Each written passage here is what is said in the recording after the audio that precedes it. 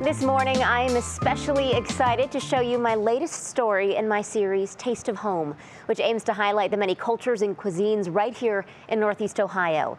You may not know this about me, but I am half Filipina. My mom was born and raised in the Philippines. She came to the States in the 90s. A word you might hear to describe Filipino people or things relating to the Philippines is Pinoy. So when I heard about a Filipino pop-up feast, I knew I had to go and take you all along with me.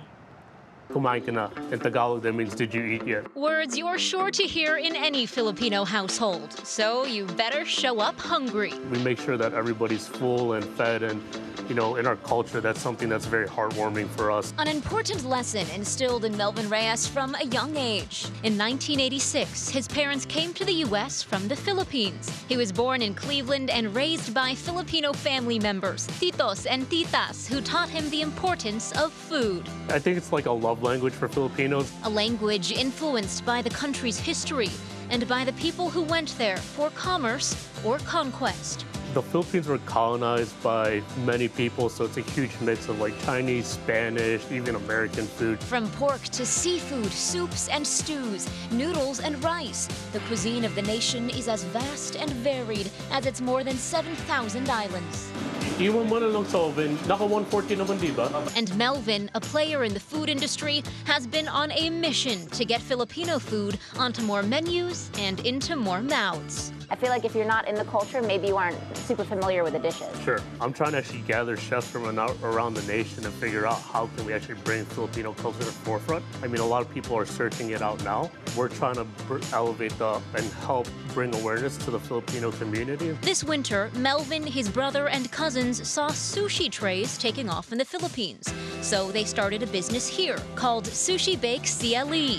The concept evolved to include a pop-up Filipino feast held at Porco in March. It's like, hey, why don't we share our love for food with others? And so that's how this whole idea came about, and then it evolved into this Kumain event. We lay the banana leaves out on the table, and then we'll put the rice all down the middle, and then we'll put the entrees all over the side. And so usually Kumain means to eat with your hands. Instead of eating together at a communal table, guests have individual plates due to the pandemic. But the food still packs a punch. Chicken adobo is the staple. We also did a lechon kawale, which is crispy pork belly, and then the staple lumpia Shanghai. Plus grilled eggplant, bok choy, ube butter mochi, and garlic butter shrimp. So we already prepped some garlic butter. We put it into the wok, and then we start getting it sizzling here, and then we're gonna take the shrimp and pretty much fry it up and baste it in there. Plated up and ready to go. I couldn't resist starting with one of my favorite foods, lumpia, pork-filled egg rolls. And to say yummy or very yummy in Tagalog, the language in the Philippines, it's masarap or sarap. So enjoy.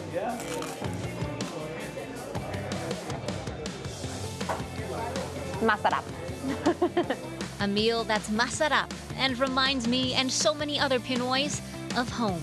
We have that huge love for Filipino food, and so during the weekends we would get together and cook up a huge feast, and now we're doing it for everybody else.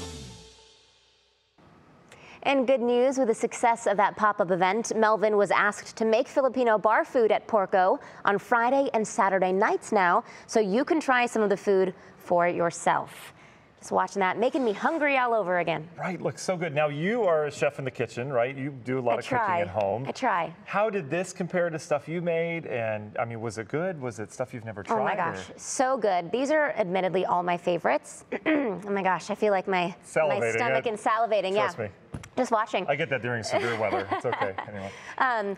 But everything really did taste so authentic. So, you know, everyone's recipes are slightly different because this really is just good, you know, home cooking. Everyone's recipes are different. Everyone does it slightly, you know, their own flavors. But everything was incredible. It really did remind me of being in the kitchen when I was little with my mom, and after school she'd make me lumpia spring rolls for snacks or, you know, things like that. So good. I ate way too much, but I hope that everyone gets to try Filipino food. And I hope it spreads throughout Cleveland as well, and more understanding of it too. So it looks delicious. So yeah, thanks for bringing us that story. Thanks for watching. Yeah.